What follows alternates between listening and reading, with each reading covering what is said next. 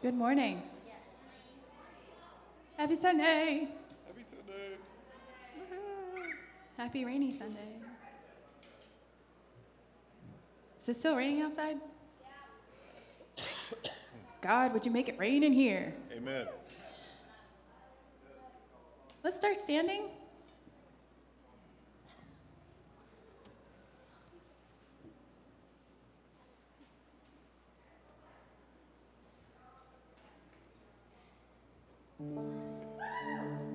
Yeah, Megan. Second that.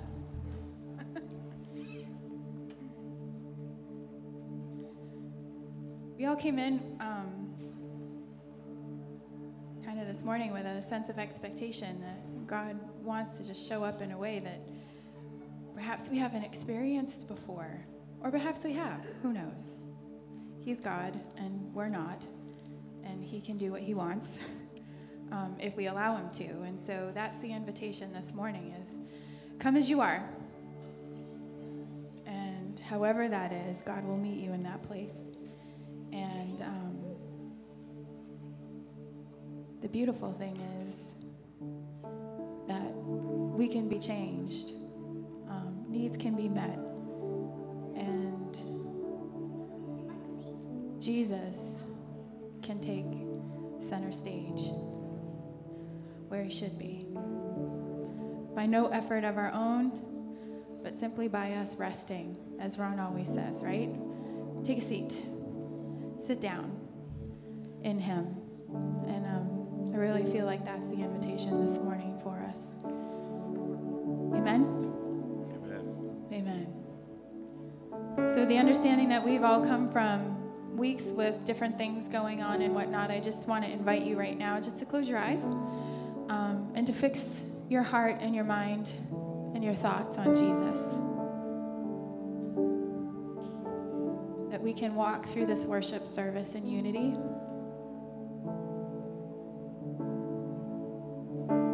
Through the power of the Holy Spirit that binds our hearts together.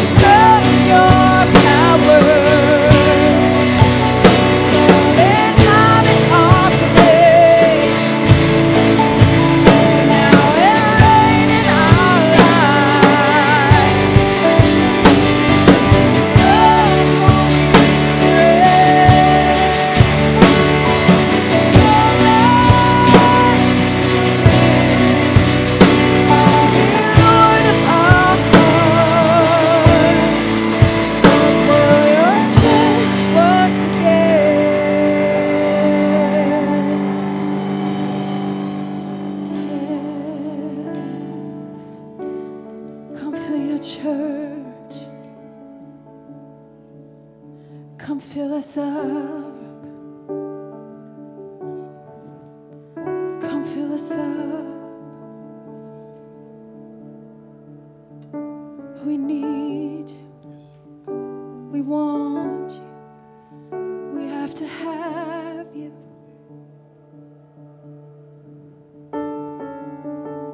We need you. We want you. We have to have you. We need you. We want you. We have to have you. Yeah. We need you. We want you. We have to have you. We need you.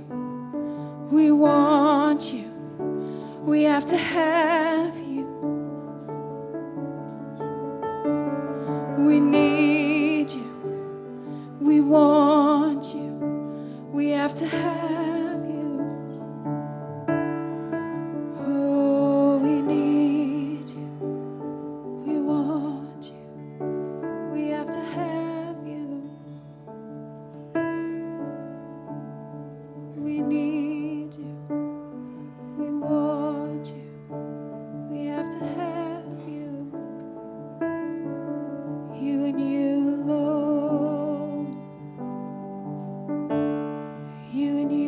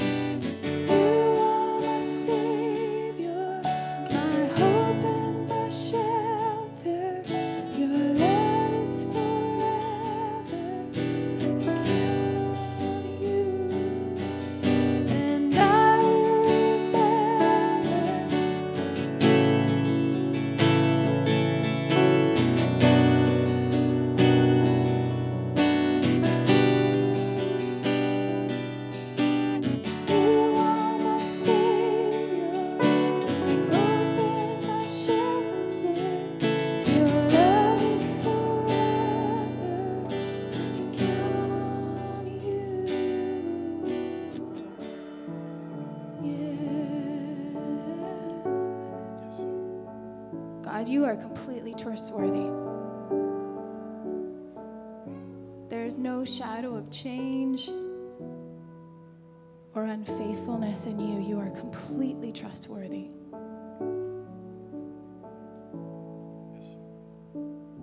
May it be our prayer that you be our anchor, God. Because with that truth revealed in our hearts, God, we can completely and joyfully surrender to you.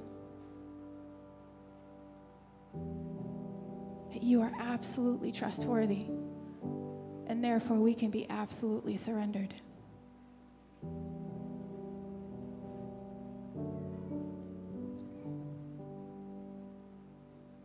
Thank you, Jesus.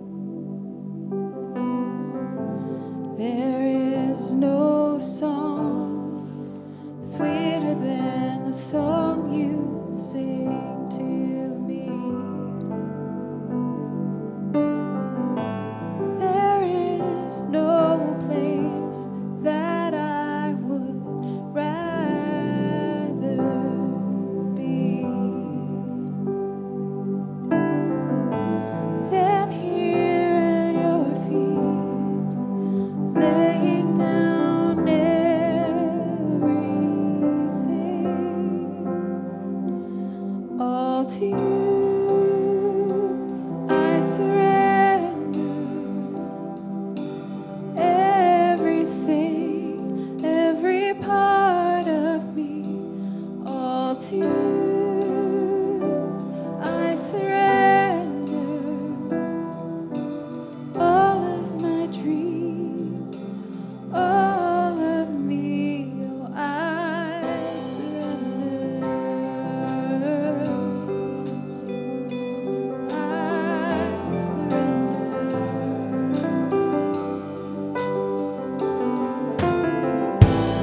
If worship's like perfume, I pour mine out on you. For there is none as deserving of my love like you. So take my hand and draw me into you. I want to be swept away, lost in love for you. All to you I surrender. Everything, every part of me, all to you I surrender. All of my dreams, all of me, all to you I surrender. Everything, every part of me, all to you I surrender. All of my dreams, all of me, I surrender.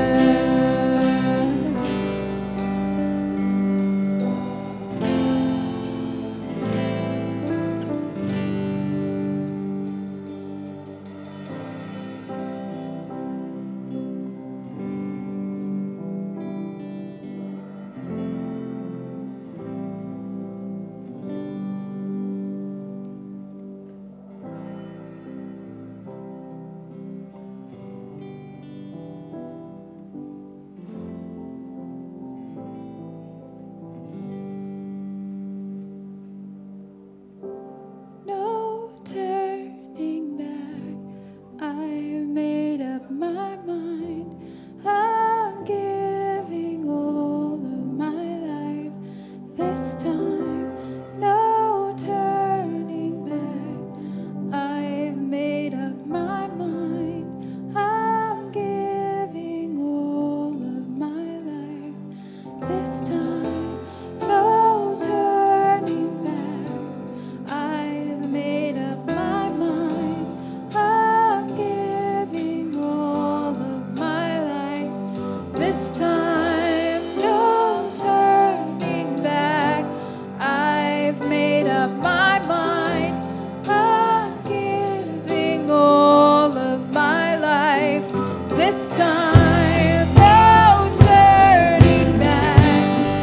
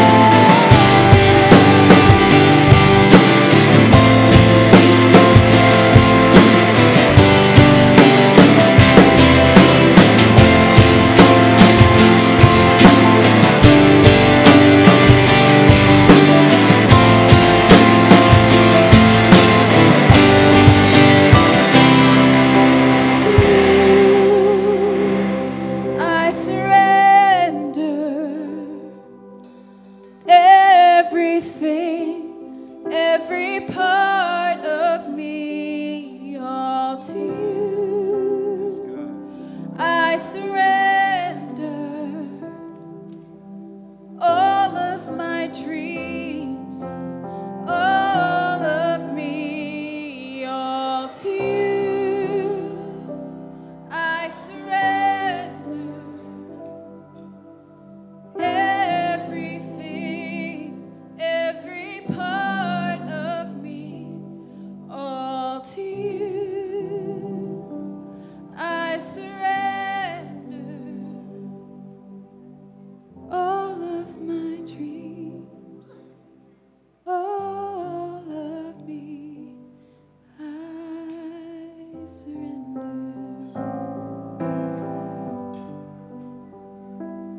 I surrender. I surrender.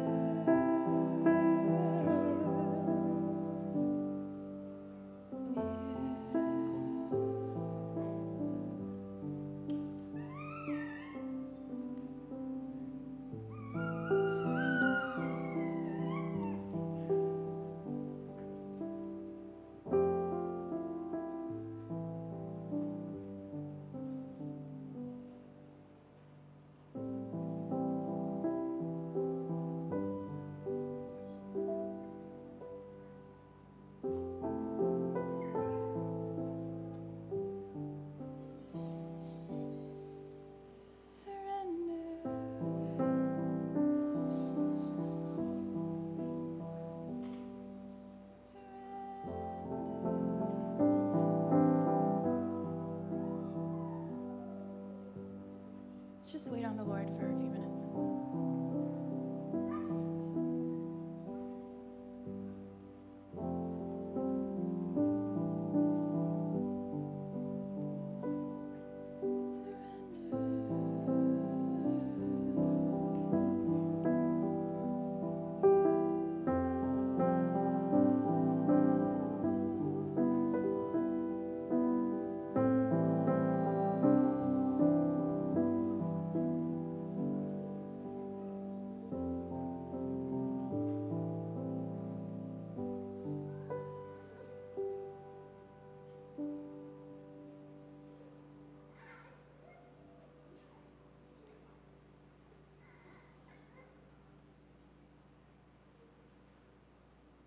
I just feel like there's this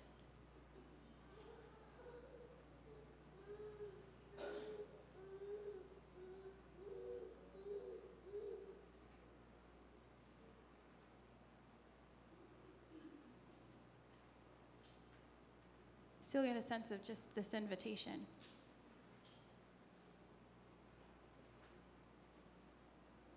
So I'm just going to have Paulo play for a little bit. And I'd just like to encourage you to respond. There isn't any right way to respond. It's just what's in your heart. If you'd like to come down front, the altar is open.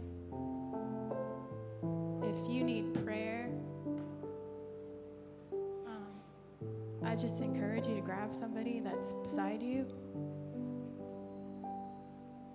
I just feel like we're not quite done. We're not quite yet supposed to move on, so I don't want to make the mistake of moving on too quickly before it might just be for one of you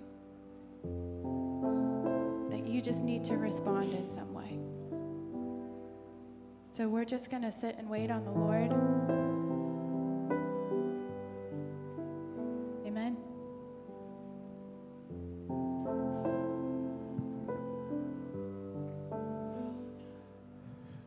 I think Greta's right on the money on that. There's an invitation.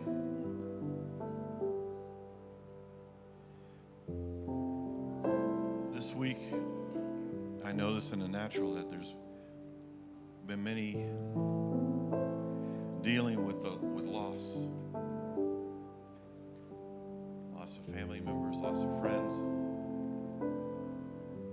And there's a spirit of heaviness that wants to settle in. And I believe God wants to lift it. I'm just silly enough to believe that.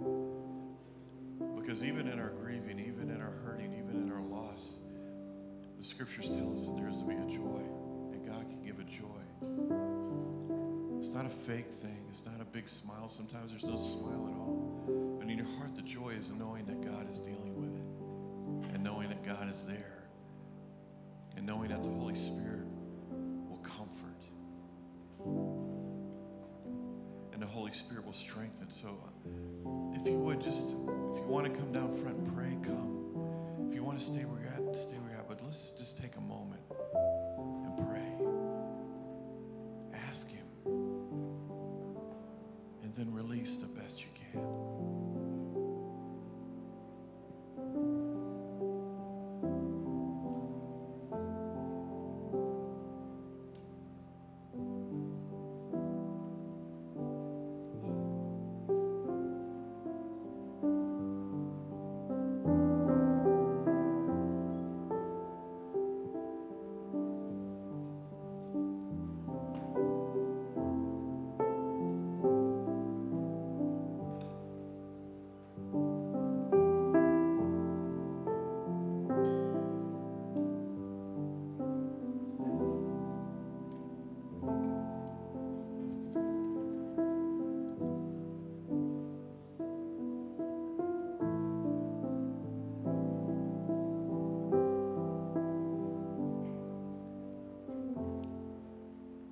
Just begin to pray.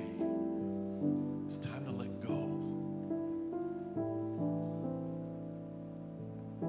It's time to let go.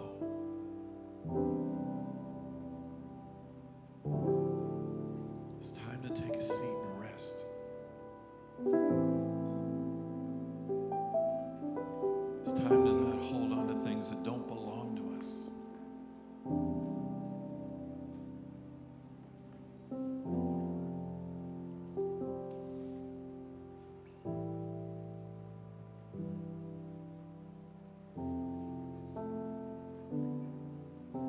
It's time to let the morning rise now.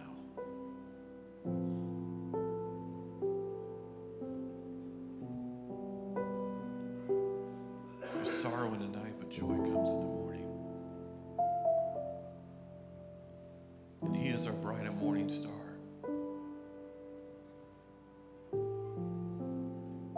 Early in the morning, He rose at the break of day.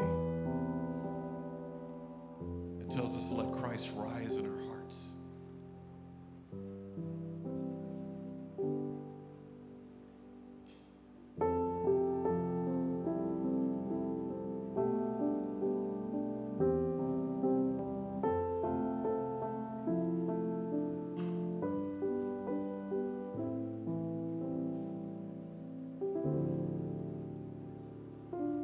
Holy Spirit, come and take what we are not to hold on to any longer. Take our hurt, take our pain, take our grief. And at the same time, Lord, we ask in Jesus' name that you will bind the attack of the enemy. Whatever he's using in our lives to keep us bound, to keep us from experiencing you, to keep us from moving in what you've called us to, the very call in our lives. In Jesus' name, right now, Lord, I ask that you will break the enemy's chains off. That, Lord, we've been walking maybe in sorrow, maybe in grief, maybe in all kinds of stuff that seems to be holding us down. But, Lord, you said that joy comes in the morning. And, Lord, you're the bright and morning star. So, Lord, in Jesus' name, come and shine in our hearts like it says in your word.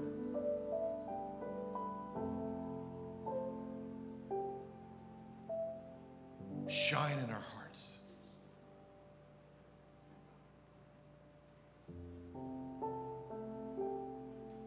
And Father, raise us up to stand. And at the same time, sitting and resting in you and all you've done in our lives and all that you are and all that you are in us, knowing that there's nothing we can do to change anything except surrender. Because you hold our days, you hold our nights, you hold everything about us. Our days were numbered before we were ever born, and you knew our name. And it says that you have a plan for us, a perfect and wonderful plan. So, Lord, right now, raise that up. Raise it up in us, Lord. The hope and expectancy of what you've called us to do, what you want us to do. The very life and life abundantly, walking in you and walking in your will and walking according to your voice. Clean out our ears that we may hear you, O God. And strengthen the relationship between us, O God. Bless you. We worship you. And thank you for what you're doing. Lord, all discouragement must go in Jesus' name.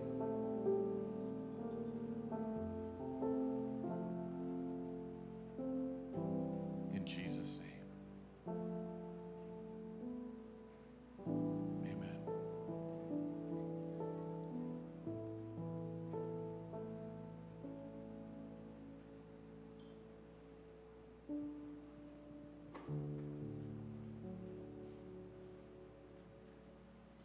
Anybody got a word?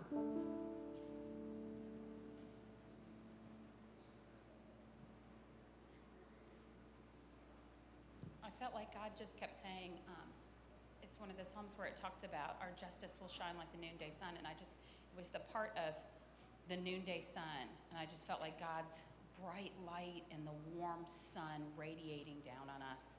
And that God wants us to feel his warmth, to feel his comfort, to feel his love. And that it should warmth in us like sitting in the sun in the middle of the day. That's what he wants us to feel.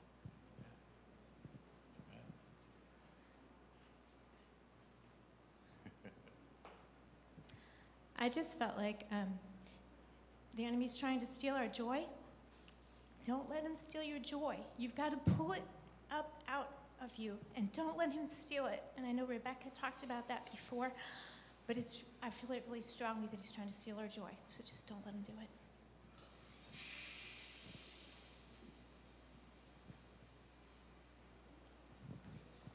When we were singing that song, I really felt some of these things, but one of the things is that I think there's some individuals here that had a dream, and it hasn't come to pass. And there has been discouragement, and you keep taking it back, and you've done a lot on your own strength.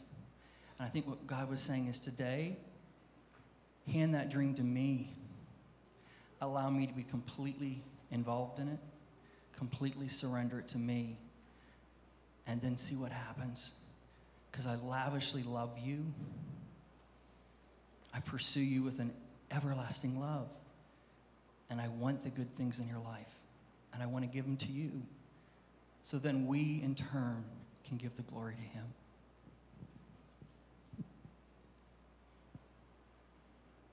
So I got to realize a dream yesterday.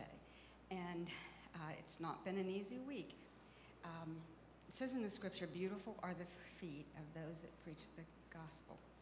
And back last spring when we were planning to go to Israel in November, I was having my devotions, and that's when God talks to me through the word or praying. And he just popped in my mind that there was a minister and his wife down in St. George Island that he wanted to be able to go along to Israel. And I said, okay. So then I called him. And he said, oh, it's been a dream all my life. I mean, literally. And he's nearing our age. I won't say how old.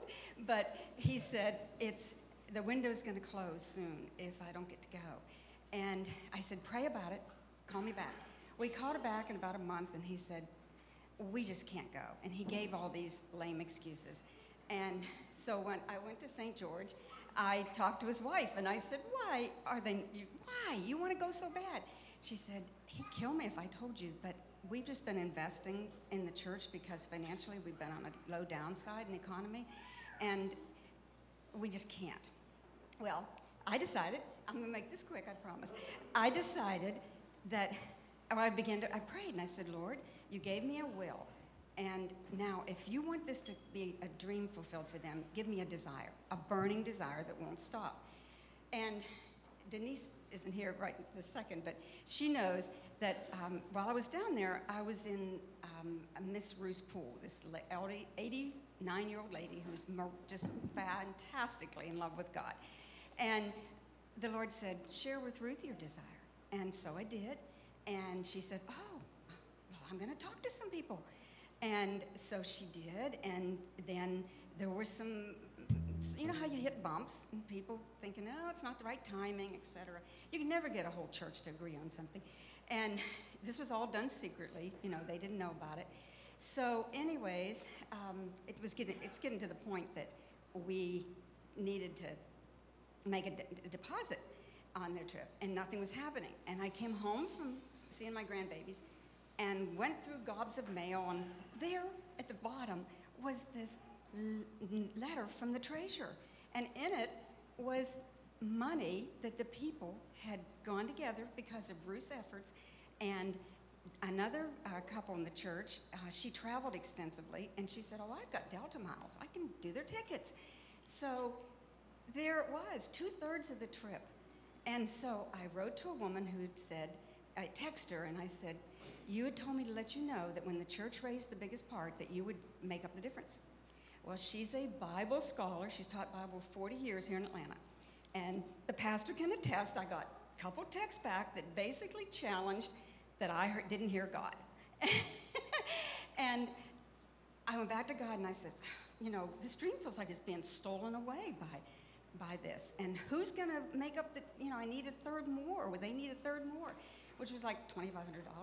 And so I said, God, I know you gave this to me. The one thing I've prayed since I've been in Sozo is I have to hear God. If I don't hear God and don't hear the Holy Spirit, then all my efforts are in vain. So I prayed and God just kept saying, just believe. You were putting all your eggs in one basket. Just believe that God's going to do this. So yesterday, I just knew I needed to call them and let them know and see what they wanted to do. So I called and I said, listen, I'm holding these checks and I have Delta miles for 2/3 of your ticket to go to Israel.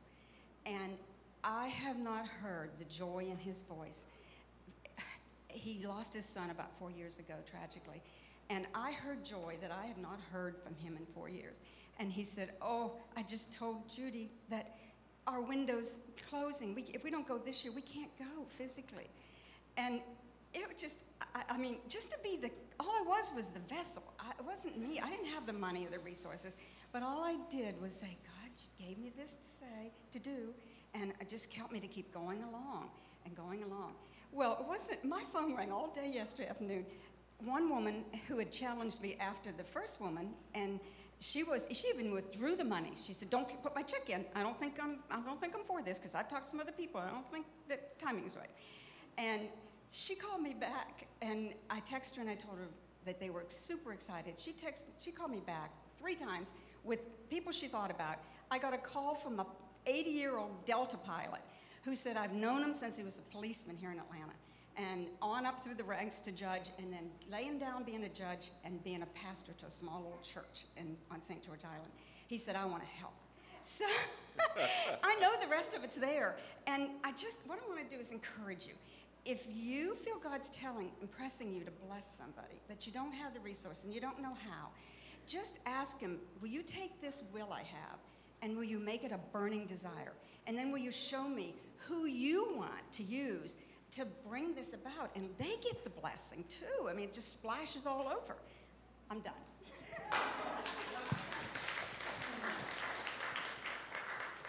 I had a word, and I didn't really think I had a word, and then the Lord said, yes, you have a word. As we were worshiping during the song, I Surrender, I felt like the Lord it was very simple. He just said, you know, as you surrender, you will find freedom. And there are some of us today that are feeling bound up and are feeling, you know, I wish I felt free, you know, just free to worship and free to, you know, not be afraid. And whatever it is that you feel like is holding you back, it comes through surrender.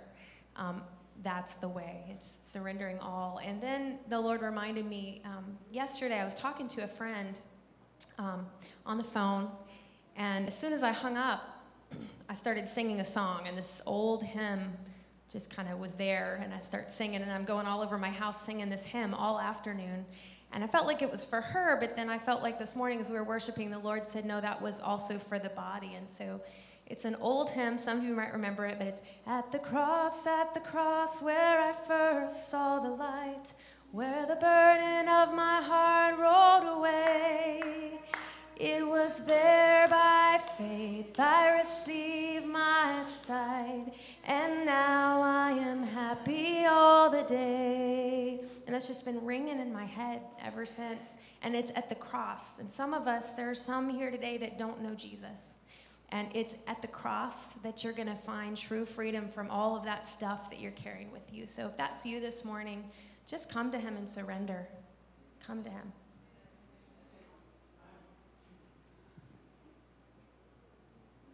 Good morning. I have one word too. Miracles. How many people here believe in miracles? I'll share one with you that happened this morning. Now, I went to go pick up Greg, my friend. He needed a ride to church. So I was running late. So I said, okay, let's go. So I get down the street, and I'm on the other side of town, and there's this lady walking, very distinguished lady. There was something about her. I looked at her, and the inner voice said, help that lady. So I turned around, and it just so happens that when I pulled up, there she was. And I said to her, ma'am, are you going to church? She goes, yes. I said, well, it's raining out here. Let me take you. She looks at me. Okay, she gets in the car. And she says, you know, I don't get in the car with strangers. And I said, don't feel bad. I don't either. So we're driving down the road, and I can sense that she's a little nervous. So she says, do you look familiar? And I said, maybe you've seen me on TV. I am the national spokesman for the Abused and Neglected Husbands Association. She says, I never heard of them. So once I got a laughing, everything got kind of calmed down. Then I thought about it. She says, do you go to, we're speaking in Spanish. She says, do you go to my church?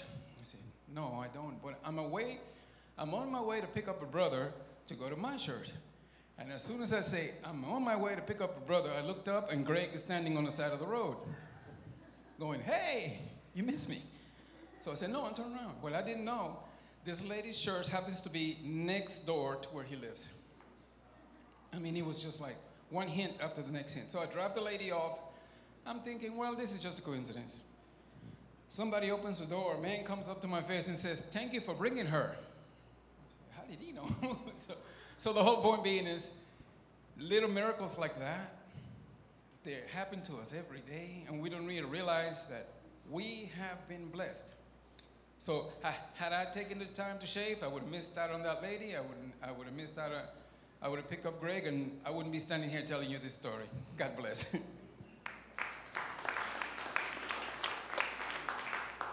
Hi, just a brief testimony and then a short prayer. One of our neighbors at the cul-de-sac, the husband's name is Will, and they have Betty, Becky, and Benjamin for the rest of them. So anyway, a little bit I had been praying for them. I don't think that they're Christians. Well, yesterday, he and I started in a conversation. Sometimes he'll be walking his kids out front or whatever. And I don't even remember how it got started, but he started talking about Islam. And so we talked about that a little bit. And then from there, we went to how do you interpret text, which led me to talk about how to interpret Bible text. And so we had a discussion about it. So I just want to briefly pray for Will and his family that I don't think they know Jesus, so that they'd come into the kingdom. So, dear Heavenly Father, we pray for Will and for Becky, Benjamin, and Betty. Lord, you know this family. You know the grandmother from Denmark. And Lord, we just pray that you'd move in their lives that they might come into your kingdom. In Jesus' name, amen.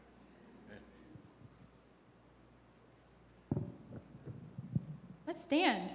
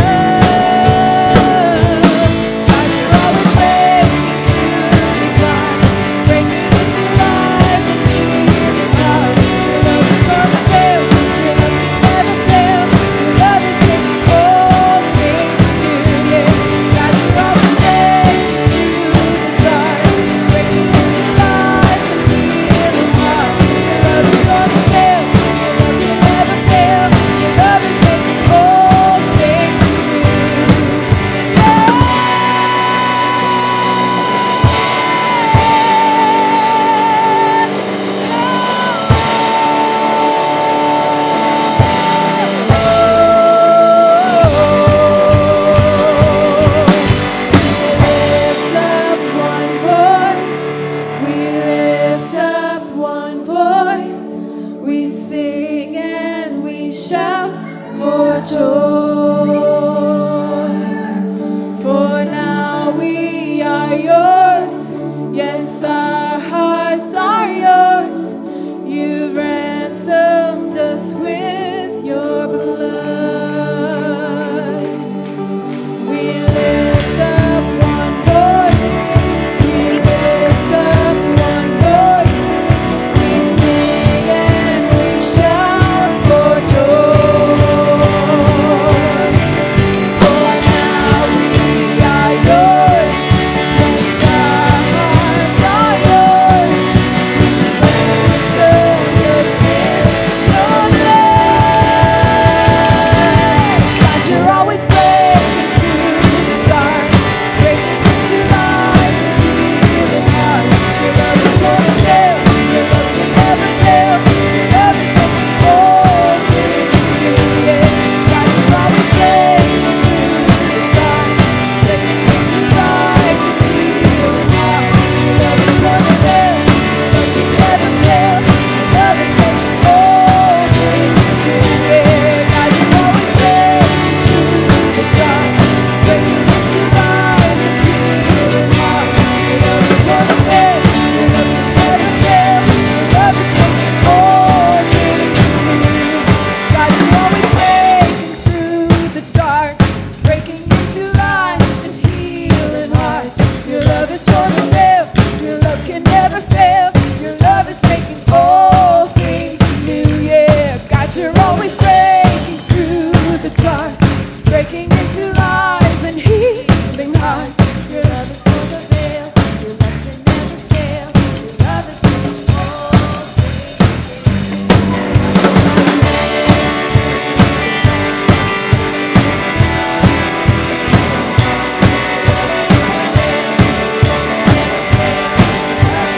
all things new. Yeah, God, you're always breaking through the dark, breaking into lives.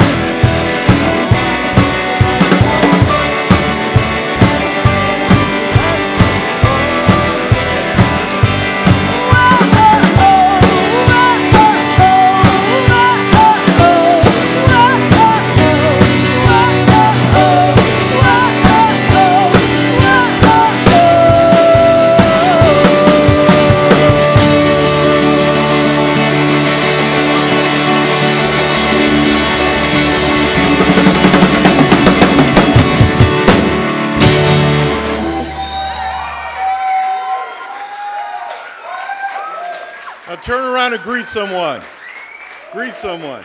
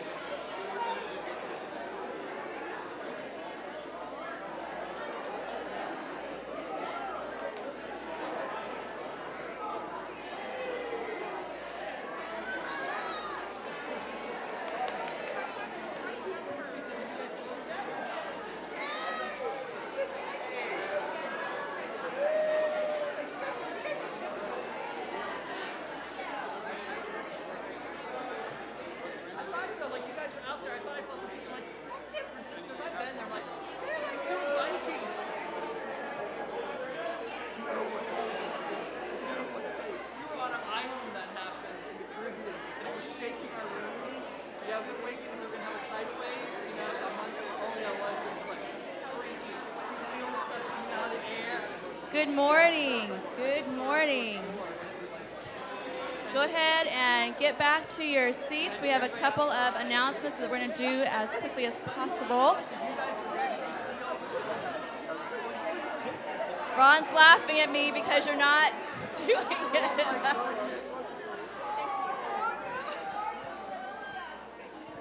Go ahead and take your seat. We are, no. All right, we are so glad that you are with us this morning. Welcome to Marietta Vineyard Church. As you are getting back to your seats, there's a couple of things that we want to remind you about that are also in the bulletin that you were handed when you came in this morning.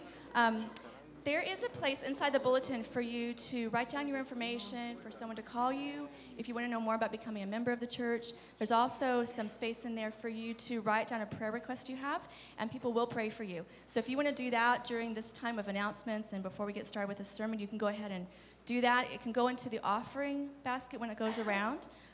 Also, the food pantry.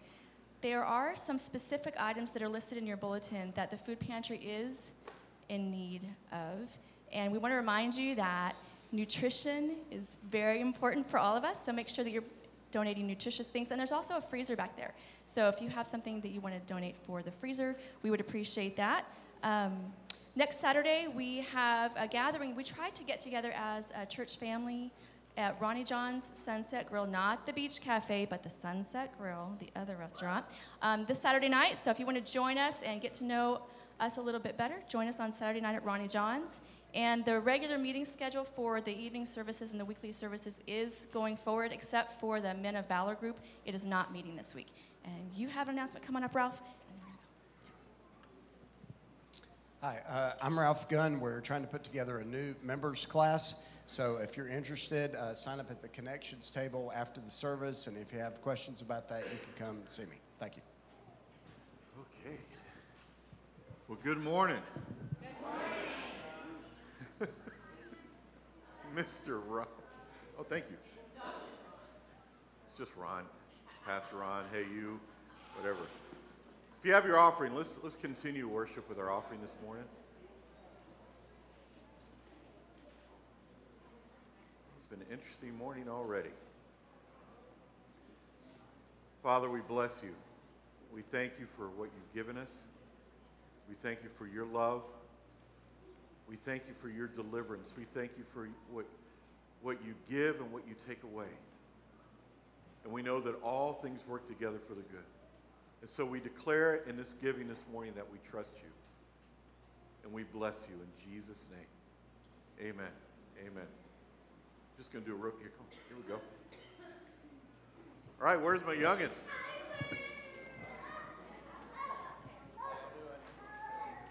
I got some beautiful youngins up here, don't we? I didn't even say anything about prayer. Are you the one who wants to pray? You gonna give a good prayer? All right. God, please help everyone who's sick in here and help them in this work. Amen. Amen. Hey, good job. Thank you, Pastor. Thank you.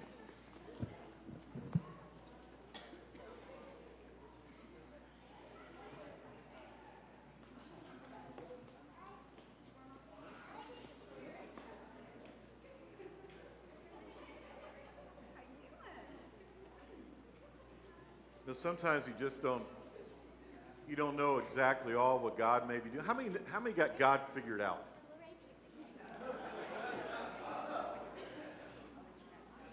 How many of you got him halfway figured out? You know, I shared with the worship team this morning because Greta said, what's God saying this morning? When we got together for practice about 9 this morning. And I said, I've got a great expectancy. And I explained to him what was going on yesterday while I was mowing the lawn. I just really felt that God wanted to do something. Now, I don't know what that is. I'm not going to be so bold as some would do to, say exactly what that is. I don't know. And sometimes he does things and we don't even know that he's done them. But he's told us ahead of time he's going to do something, but we go, okay, we leave and we go, what was it? Because we were expecting something grandiose, a cloud to appear in the room or people to fall out or something, and we walk away going, it's just the same old Sunday. But that's not necessarily true. And so I'm mowing my lawn, and I get done with the first part of it. I sat down in the garage going, sweating and going, oh, I need a lawn service. And my phone, I have my phone out there because I had got it, the music playing and stuff, and so it went, ding, like I got a text, and I look at it, and a pastor friend of mine down in Florida he wrote a text. He says, "Hey, buddy, I feel compelled to pray for you and the service on Sunday." He goes, "I'm not sure why, but blessings." And I went, and it confirmed what I was feeling in my heart, that God wants to do something. Now, what it is, I don't know. I've been asking him, and I think so far, I think he's been doing something pretty cool. How about you guys? Let's pray and see how far we get this morning. Lord, we bless you, and we ask you in Jesus' name to speak to our hearts. And we love you, and we welcome you here in Jesus' name. Amen. We've been looking the last couple of weeks on this thing called the challenge, which I got the idea from the ALS challenge. I saw a great thing the other day. It had a picture of Jesus being baptized. He said, "The ultimate water challenge." And I went, amen. But the first week we looked at, or the challenge was, will you love? The second week we looked at, the challenge was, will you just do it? Do what? Do the things that God said. Do the miracles. Realize that God wants to use us on a daily basis, out in the world to bring his love, to bring his word, to bring his witness into a lost and dying world. So will you do it? Will you evangelize? Will you allow God to use you and use the giftings he's given you on a daily basis? And today, we're going to see here's the challenge. Will you worship? There you go. We just did that. Let's see. Okay? Will you worship? Turn with me to Hebrews chapter 13. Hebrews 13.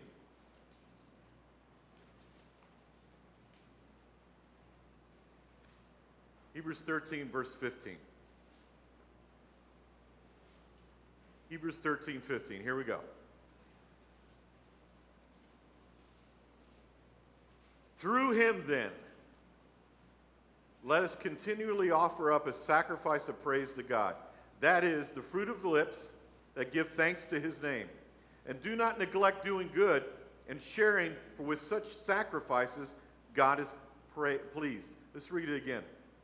Through him, then, let us continually offer up a sacrifice of praise to God.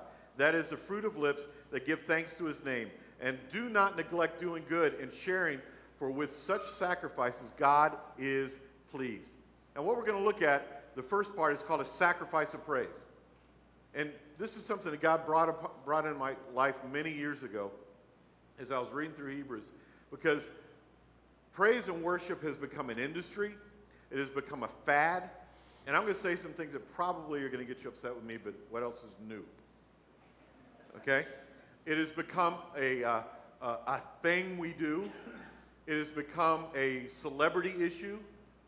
We have, in churches now, we got celebrity worship leaders. Where 20 years ago, 25 years ago, the only celebrity worship leader was, what was the name that did with Billy Graham? George Beverly Shea. I had that big, deep bass voice. And he was the only major, world-known worship leader or soloist. But it's become this thing where stars are in it. When you think of so-and-so or so-and-so, oh, I love his, I don't like his or her worship, but those I really like. And it's become that way in churches. Is it necessarily wrong? No. But is it necessarily right? No. Because what we've done is we've equated and we've relinquished the aspect of worship to here. But then again, we've mistaked. I heard a pastor a couple weeks ago say, what's happened in worship is we've worshiped the feeling. What's happened in worship today is we worship the feeling. Because it makes us feel good. Is there anything wrong with feelings? No. Does God love feelings? Yes. Does God have feelings? Yes. He can be happy. He can be angry. He has a feeling of love. He has all these things. Feelings are not bad. But when we worship the feeling, then we're in trouble. Let's look at something. We're going to look at a couple things. Praise exists for God. Look at the first part. It says, through him. Stop. The word there, through, is dia. It means on account of. It means because of. Because Christ is the mediator of our prayers and praises, not ritual observances. What was going on here is the writer, whoever It may be that wrote Hebrews. There's all kinds of different theories on it. But what he was doing, he was equating worship in what we call the Old Testament to today. And he's saying what happened is that we cannot have ritual. We cannot worship by ritual. Through him. Worship is done through Christ. It exists for Christ. It exists for God. It's not about us. It's not about our feeling. It's not about what we, honestly, we can debate on this later on. It's not about what we get from it. But the beauty of it is this. Think about it. Are we supposed to love our spouses only when they show us love back? No. Are we supposed to give to them only when they give to us? Are we supposed to love them if we don't feel it? Yeah. I've said this many times. Don't answer this, people. You will get in trouble. But how many mornings have you woken up and you don't feel a lot of love for the person next to you? Your spouse. You really don't. Why? Because you may have gone to bed angry. There may have been something that's been eaten at you and you haven't discussed it yet. And so you didn't get up in the morning and go, oh, I love you. I love that face. Oh, mwah, mwah, mwah, mwah, mwah. You want to get up and breathe your dirty breath on them. Hi. And then go brush your teeth. Right? Because you don't feel a lot of love for them in the first, on those times. But there's other times you love them. But do we stop loving when we don't feel it? No. So it's the same. Praise and worship, as we call it today, the industry we call it today, was never meant for us. It was meant for God. Period. We're supposed to worship whether we feel it or not. And this isn't a correction. This is hopefully going to get us past something and step us into something else. And what that is what worship is really all about. It says through him. It means because of him. Because of him what? Praise is a lifestyle at all times. Look at the next part. Through him, then, let us continually offer up a sacrifice of praise. The word continually is this. It's pantos. It means this. I'm just going to do this very quick. All right? It means without interruption. So if praise and worship is without interruption, then what is this? Is there anything wrong with this? No. Should this spark us? Yes. Actually, you want to get real? This shouldn't spark us. This should help continue. We should be sparked before we come in. We should be worshiping all week. All this does is just enhance it or continue it or just, give us another aspect and a venue of worship. And it's not about singing. And it's not about, about playing instruments. It's not about that stuff. It's about a life that continuously praises God in the good times, in the bad, in the gain, in the loss, no matter what. That's the sacrifice. You know what the real sacrifice is? Is worshiping when we don't want to, worshiping in the worst time of our life, worshiping when we don't have something to worship about. You ever notice that? We only worship when we feel good. You're going, that's not true. You're right. On some of it's not. But on the whole, it's true. We worship when we give God praise. We give God like this. We get mad at somebody in church, in the body. Or we get mad at something about church. Or we get mad about, and this didn't come from anything that's going on here. Everybody goes, is he talking about something? No. But this is a standard in Christendom. Somebody ticks us off, probably in church. And then what do? Well, fine. And our whole demeanor changes, and then we go from this, oh, I love God, to, oh, man, God. Is that worship? No. Do we worship when somebody makes us upset? Yes. Does that mean we put on a Hillsong tape and go for it? No. It means this. Our response, worship is a response to the very love of God. Worship is a response. Worship is a response to what God is doing. Worship is an adoration. What does worship mean? It means in the Greek and also in the Hebrew, it means worth-ship. It's giving worth to something. But unfortunately, we take worth back. Why? Because we do it in our relationships. When our spouse or our friend gets mad at us, what do? We pull back from them. And we do the same thing to God. And we're going, wow, you're getting pretty technical.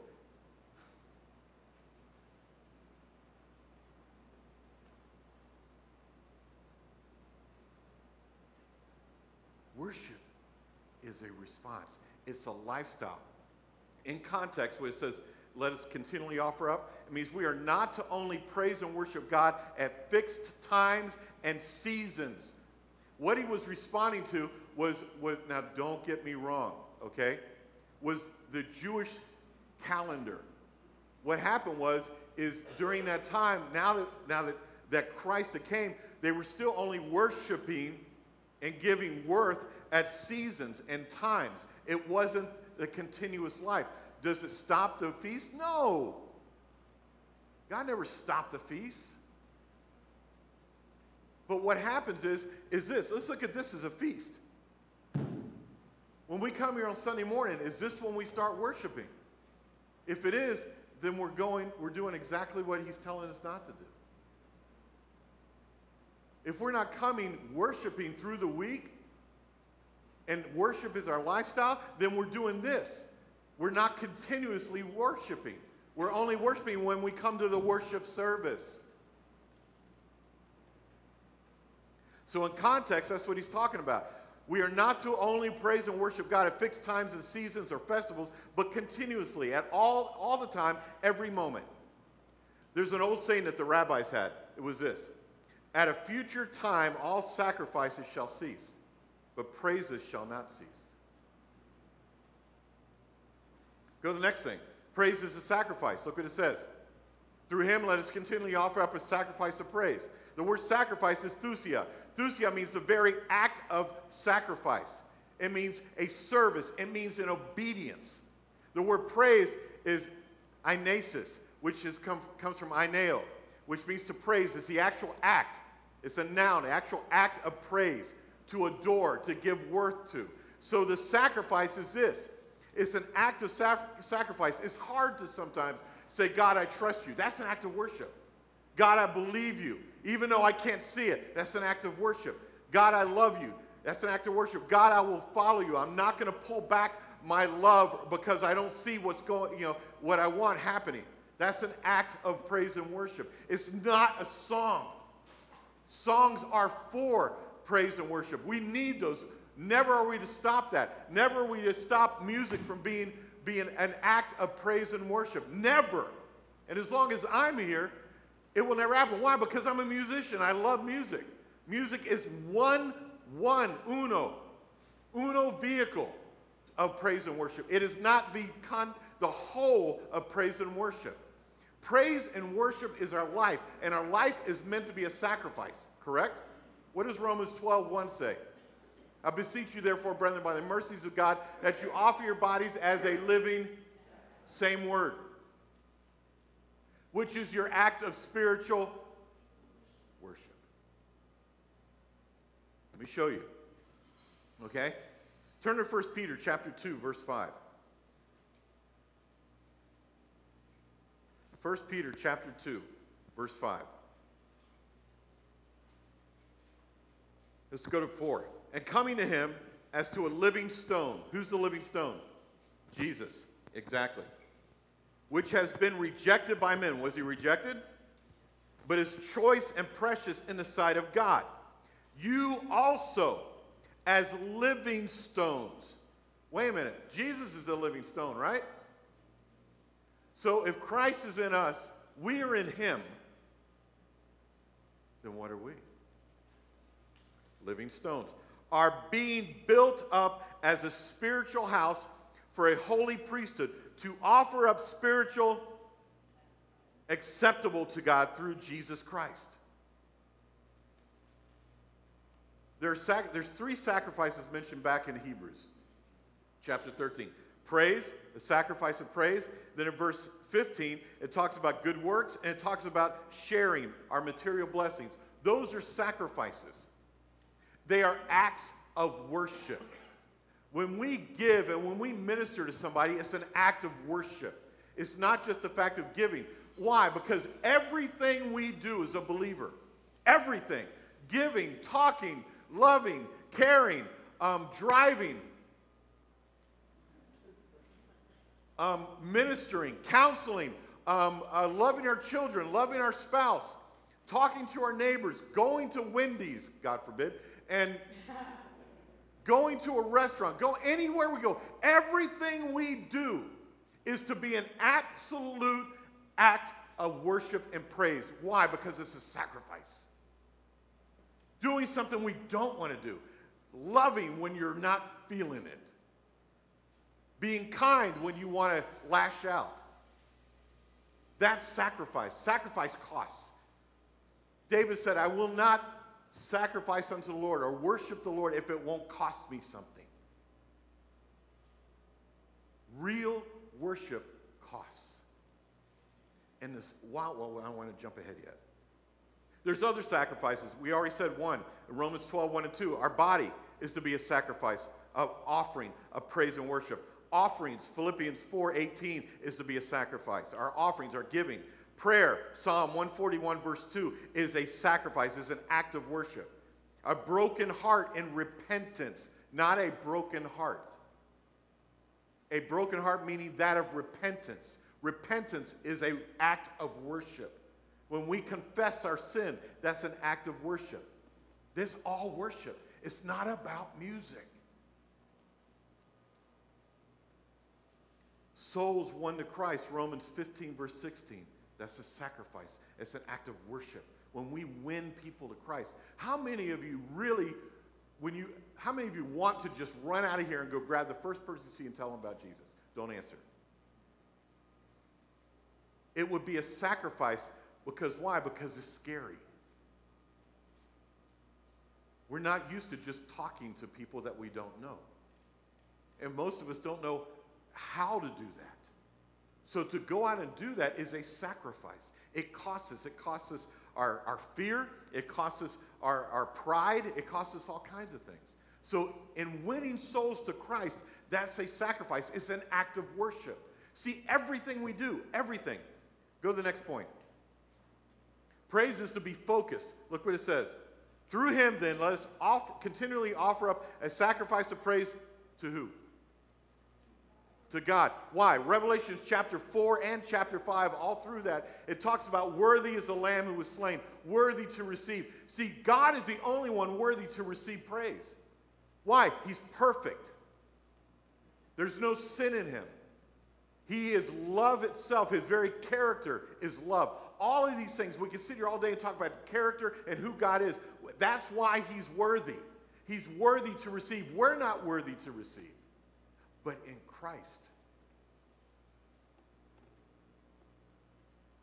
When Moses was interceding for the people, I think it's in Exodus chapter 33. Don't turn to it right now. You can look it up. God was so angry with the people, with his people. He said, I will not go with them. They can go into the promised land, but my presence will not go with them. Moses threw himself down, and he interceded. And because of Moses' intercession, God says, I will go with the people. Because God wanted to kill him. He was so upset. Because of what they had done, they grumbled against him, and they grumbled against the leaders. And God was just furious with them. Yet he loved them. And when Moses interceded, he says, I will go with them. And then Moses was one bad boy, man. He was on his face before God. God answered his prayer. He even said, God, if you won't go with them and wipe me out. If you're going to wipe them out, wipe me out and let them live. He was willing to give his life. God said, no. I'll go with him. So then Moses goes, this is Ron's revised version. I got one more thing. Just one more. Show me your glory. Is there anything wrong with asking that? Evidently not. So God goes, all right. So he picks him up, or he says, get in the cleft of the rock, get over there. And God put his hand over where he was at. He covered him. And God, for our best explanation, passed by, it says. And when he got past him, when his back was shown, he pulled his hand and said, and let Moses see. But here's the thing. Now, we've heard this story before and make jokes about, Moses got to see God's backside and all that kind of stuff. But that's not the essence of the story or the account. The thing is when God went by him, he was singing his own praises.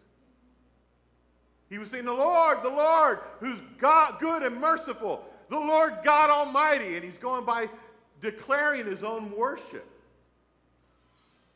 Now, wait a minute.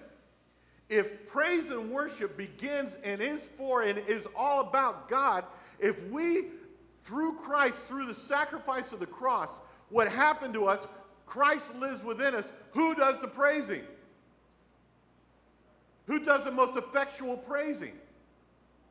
So when we start and we learn to rest in him, our life becomes an absolute declaration of God's glory. It's not about us. We can't even effectively praise him. Isn't that cool? I mean, that's unbelievable. God goes, you guys, because of what you did in the garden, you're not going to totally be able to praise me, right? So what I'm going to do, I'm going to redeem you, sanctify you, make you holy through my son, and then I'm going to get my praise from you because of my son being in you. Bada bing, bada boom. Think about it. That's the beauty of what God has done. So, praise is to be focused on who? On God. Revelation chapter 4 and 5. Our eyes are to be fixed. We're supposed to be fixated on Jesus. Hebrews 12:2. And why? Because he loves us. It says we didn't love him first. Who loved first? We love him because he loved us first. 1 John chapter 4, verse 19. You see what's going on here? It's not about getting into the worship stars. It's not about who's got the most kick in worship at their church, which I think we got some pretty kick in worship here. Right? But it's not about that. What about it? I'm telling you, I really believe before most of us pass on to be with the Lord, God's going to pull the card. You know what that is? He's going to pull the plug. And a lot of this stuff right here that we're allowed to do, we're not going to be allowed to do. And I believe the church sometime is going to be going and just meeting secretly. I've always believed that. And we're not going to have this. How many of you ever seen, what was that story? China Cry. It was a movie back in the 80s that TVN put out, but there was a great part in that. In that movie, it was about Nora Lamb. And Nora Lamb was in the underground church. She got radically saved, and God blessed her and pulled her out and did a wonderful work with her. Pulled her out of China, delivered her from the oppression and the stuff that was going on in China during that time. But what the church would do is, and this is a true fact, this is how they would do it during this time, because if they were caught, they would be executed. Kind of like some of the places in the world right now, right? But this is how they would praise. They had the hymns that we have today, the old, as we call the old hymns, which I haven't figured that out yet. And what they would do is this, they would have to whisper. And, at the cross where I first saw the light, that song? This is how they would praise it. Praise.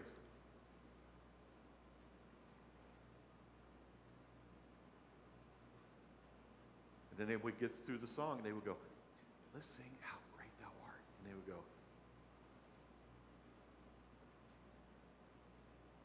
how many of us could worship that way? Isn't that wild? Isn't that wild? Because if they got heard, they would get killed. That's terrible English, if they got heard, they would get killed. Praise is a fruit. Look at what it says. Therefore, through him, then let us continually offer up a sacrifice of praise to God, and that is the fruit of our lips that give thanks to his name. The fruit. Fruit is this. Fruit produces, fruit grows, fruit nourishes, and is capable of reproducing itself. Praise is like fruit. It has purpose, it grows, it nourishes, and is capable of reproducing itself. The word fruit there is karpos. Karpos means this. It means the produce, both of trees and plants and of anything on the earth. It's used metaphorically here. Why? To talk about praise and worship. Meaning our deeds, our works, our conduct. That's our fruit. There's a fruit of repentance in Matthew chapter 3, verse 8, and in Luke chapter 3, verse 8. Same verse. But listen to this.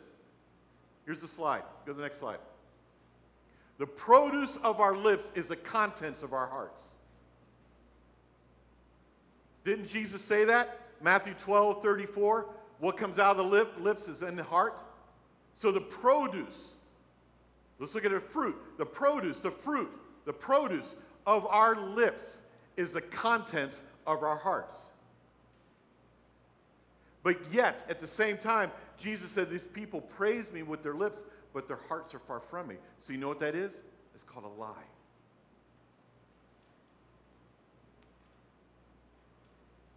Praise is vocal. It says the fruit of our lips. Word lips there is exactly what it means. It means the natural lips, these things here. It's vocal. Praise is thankful. Look at it. Through him, then, let's continually offer up a sacrifice of praise, the fruit of our lips, that give thanks to his name. The word thanks here, it means this. It's the word homologeo. It means confessing. It means confessing. It means acknowledgement. Homologeo means this. Homo meaning together with, and lego means to say. It means to say together with. Why? Because of this. I'm supposed to be praising God with my lips in the same way that Chris is, and we're supposed to do it together. It's called the congregation. I'm supposed to be singing what you're singing, which is Christ. I'm supposed to be singing what you're singing, which is Christ. My life is to declare what your life is to declare. Our lives are to declare Christ, and we do that together. Homologeo, together with, confessing together with. It's about the body confessing and giving praise to his name. Not just with our lips, but with everything about us, everything. With our life, whether, instead of living in sin, the moment we sin, confess. See, confession of sin is an act of worship. God, forgive me. And then my life is right. And what happens is I'm back in with the body. Remember I told you that story about when I was ministering in a prison. And this one brother, the whole room, the prison praise band, that's what they call themselves. The prison praise band. They were cooking, man. They allowed them to have instruments in, but they, long story. But they had instruments, and these guys were just all in their white suits, just jamming away with their numbers and everything, cooking. And the whole place is standing up except for this one brother sitting down. And he's got his head in his hands, sitting down with his head tucked down. You can tell he's praying. And his brother in the Lord named Chuck went over to him and he put his arm around him. He goes, "Hey, brother, what's the matter?" And he looked at him. He had tears running down his face. He goes, "I'm not in one accord with the group, and so I'm not going to praise till I am." He says, "I have to get right with God." And that's one of those ones you go, okay. Those are the ones you leave alone. Why? Because it's not for you to go over there and try to minister to them. Get your butt out of there and allow God to work it. And the guy praised, and about halfway through the worship, the praise and worship is what we call it, he goes like this. He stands up and he goes, boom. And he knew that he was in right relationship with the Lord. But before that, he wasn't in one accord with the group. How humble. Praise is thankful. Thank you mean what? Confessing together. In praise, go to the next slide. In praise, a person, let's read it this way. In praising God, it is impossible to exceed the truth. When you're with a person, if I sing the praises of Walker McGregor, he is a godly man, he is a wonderful man, or whatever, and I just start praising Walker, I will most likely exceed what Walker really is. You know what I'm talking about by that? Exaggerate, say a few things that might not be about Walker. But see, the beauty of it, when we confess his name, when we confess the goodness of God, our truth can never exceed who he is. We can never say too much about him. We can never go past what God really is because he's infinite. He's absolutely perfect. And even in that, it doesn't suit him. It's not adequate. But he still wants to hear it. Now, last thing. Praise is absorbed with Christ. It says, look at the last part. Through him, let us continually offer up the sacrifice of praise to God. That is the fruit of lips that give thanks to his name. The word name there means, in the Greek, it means name. But it means title, it means character, it means reputation, it means this actual person. Giving what to his name? Giving thanks to his name. Meaning to do this, to bring honor to his name, to hallow his name. What's the very first part of what we call the Lord's Prayer? Our Father who art in heaven, hallowed be thy name. Why? Because as much as we want to make his name holy, we can never make it too holy. We can never go past what it is.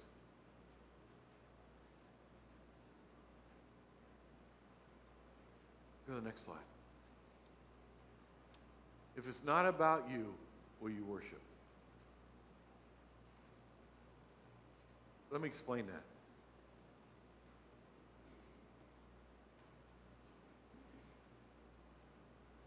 Do not walk out of here thinking I am slamming the worship industry. I'm not going to tell you that I don't like a lot of it. I've been around a number of those that are in it. And some of them are wonderful. But some of them aren't what they proclaim. And we've made something marketable. And I don't believe that that's what praise and worship is. You can't market praise and worship. That's not saying that there's stuff out there that's wonderful. It is. Don't get me wrong. But don't depend on what goes on up here. Don't make this the thing that drives your worship. Don't make your CD player what drives your worship. Don't make your iPod or your iPhone what drives your worship. What drives our worship is Christ himself. Christ in us, the hope of glory. What drives our worship is an incredible understanding of what he actually did for us. Do you know, if we understood the magnitude of sin and what Christ did in our lives, we wouldn't be able to shut up. And I'm saying that about myself. If we really understood what God really did in our lives, is that the only reason that we can be with him for all eternity is because of what he did on the cross and what happened in the tomb. That's it. And the magnitude of one sin, one small, we call a white lie, can separate a person from God forever. That's how vile and putrid and just evil sin is. But Christ chose to deliver us from that. And if we understood that, and I pray that as Marietta Vineyard Church, we all ask God to show us the magnitude of what he did in our lives. It's not about how many prophetic words we can get. It's not about how many prophetic words we can give. It's about Christ. And I'm not against, you know I'm not against the prophetic or any of the gifts. We need to see them flow, but they flow better when our lives are given as instruments of worship to God. Anybody can prophesy, but not everybody can prophesy in Christ. Do you understand what I mean by that? Meaning this, that our life continuously, as much as possible, glorifies God on a daily basis. William Branham, one of the faith healers, as they were called, during the healing era in the early 40s or late 40s and all through the 50s. William Branham started out wonderfully, but as time went on, he got off track.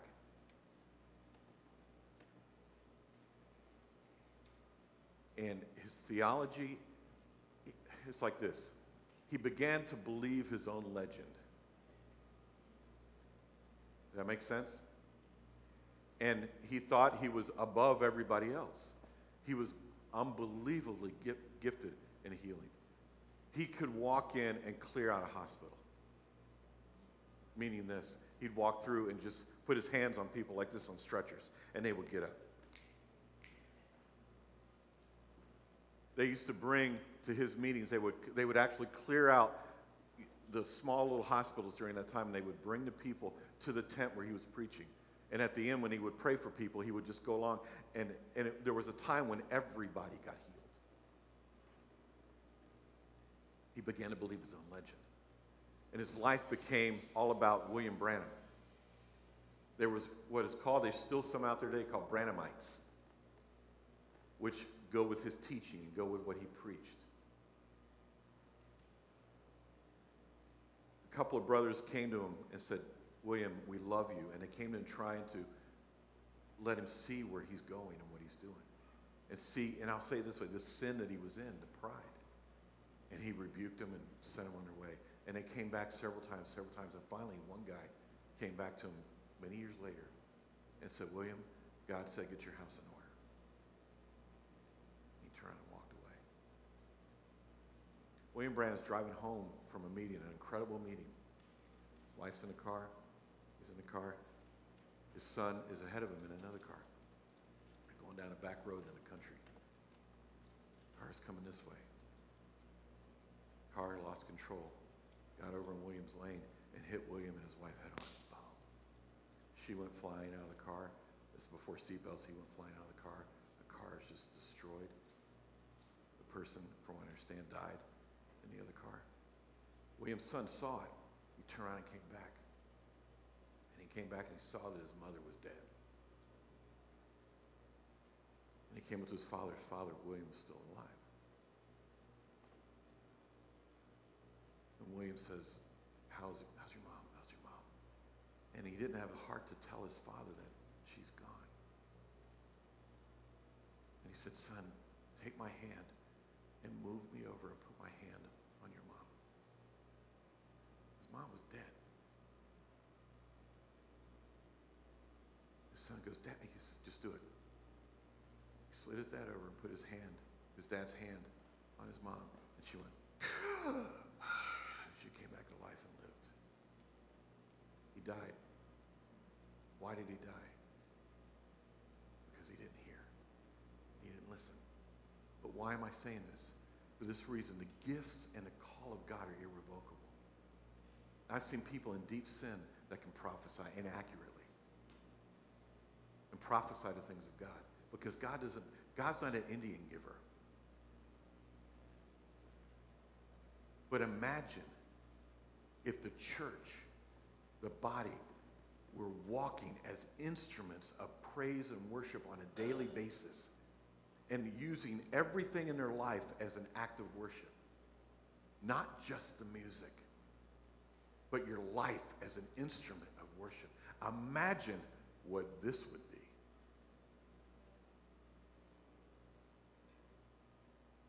I'm crazy enough to preach this stuff. Like they say, you know, I pastor a little church, and the harder I preach, the smaller it gets. But you know what? It's okay, because there's going to be a remnant that love God and that are called and that walk in his ways. Will you worship? If it's not about you, will you worship? Will you choose to worship? That's the challenge. I'm challenging me. I'm a musician. It's easy, and Paulo knows what I'm talking about. He can back me up on this, and so can Greta and even Kelly. We can play certain songs and get a response every time. A musician that's good, he can read the crowd, and he can move it a certain way, and he can change it.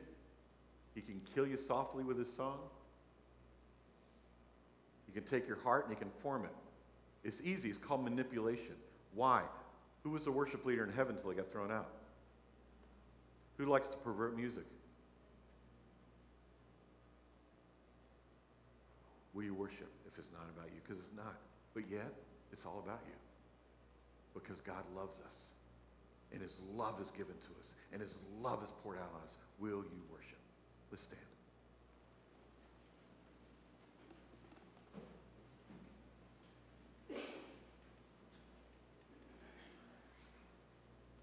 Next week,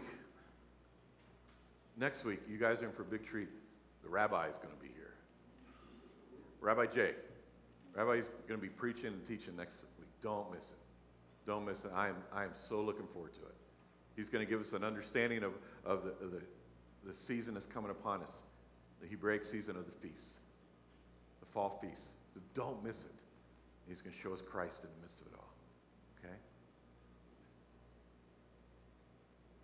Bow your heads with me real quick.